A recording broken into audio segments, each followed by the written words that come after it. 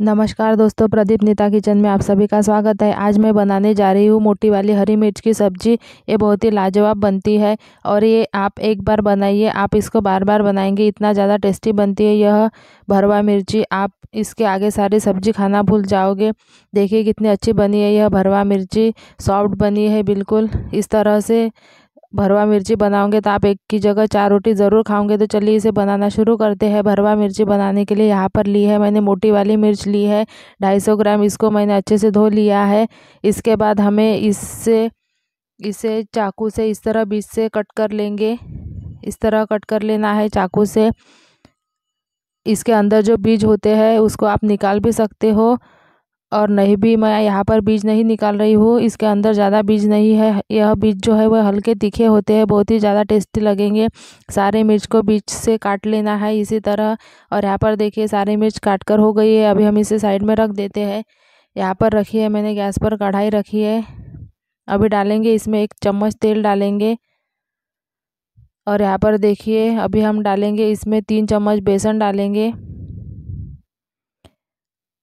बेसन को हमें मीडियम फ्लेम पर सेकना है और इसे बीच बीच में चलाते रहना है ताकि जो हमारा बेसन है वो जले नहीं। और बेसन को 2 से 3 minute low to medium flame पर पकाना है। यहाँ पर देखिए बेसन अच्छे से पक चुका है, कैसे बेसन का कलर चेंज हो गया है। अभी हम इसे एक बाउल में निकाल लेते हैं। यहाँ पर बेसन को इस तरह अच्छे से मिक्स कर लेना है। अभी हम इसमें कुछ सूखे मसाले ऐड करेंगे। अभी हम डाल देंगे इसमें 1 चम्मच लाल मिर्च पाउडर, आधा चम्मच गरम मसाला और इसमें डाल देंगे 1 चम्मच धनिया पाउडर। और अभी हम डालेंगे इसमें हल्दी डाल देंगे थोड़ी सी और डालना है नमक स्वादानुसार। अभी हम डालेंगे इसमें हींग से बहुत ही बढ़िया स्वाद लगता है। आधा चम्मच हींग डाल दिया है। और यहाँ पर लिया है मैंने 3 से 4 लहसुन की कलियों को कद्दूकस किया है, उसे डाल दिया है। और 1 इंच अदरक के टुकड़े को भी कद्दूकस किया है, उसे भी डाल दिया है। अभी हम डाल देंगे इसमें हरा धनिया थोड़ा सा। और यहाँ पर लिया है मैंने 1 नींबू का रस, इसे भी डाल देंगे। और यहाँ पर लिया है मैंने फल्ली के दाने का पाउडर बनाया था, दरदरा पीस लिया था दाने को, इसे भी डाल दिया है। 1 चम्मच डाला है यह। और इन सभी को अच्छे से मिक्स करना है। और यहाँ पर देखिए ये मिश्रण थोड़ा ड्राई हुआ है तो अभी हम इसमें डालेंगे 2 से 3 चम्मच पानी डालेंगे।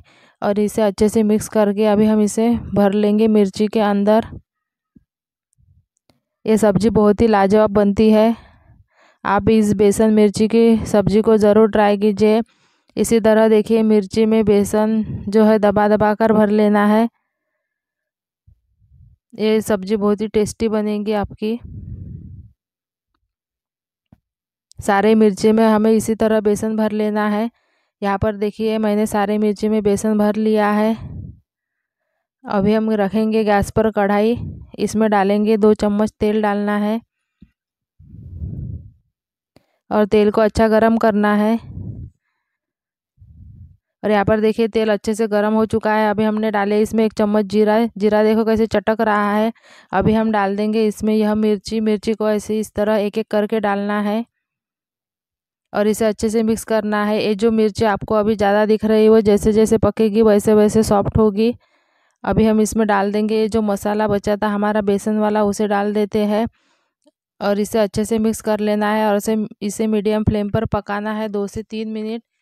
यहाँ पर देखिए 2 से 3 मिनट हो चुके हैं। अभी हमने डाला है इसमें 2 से 3 चम्मच पानी डाल के इसको पकाया है 6 से 7 मिनट। और यहाँ पर देखिए हमारी बेसन वाली मिर्ची बनकर रेडी हो चुकी है और कितना अच्छा कलर आया है इसमें। अभी हम इसे गर्मा गर्म सर्व करेंगे। आप लोग इसे रोटी पराठे के साथ सर्व करें, ये बहुत टेस्टी लगती है। आप इसे टिफ़िन में भी ले जा सकते हो।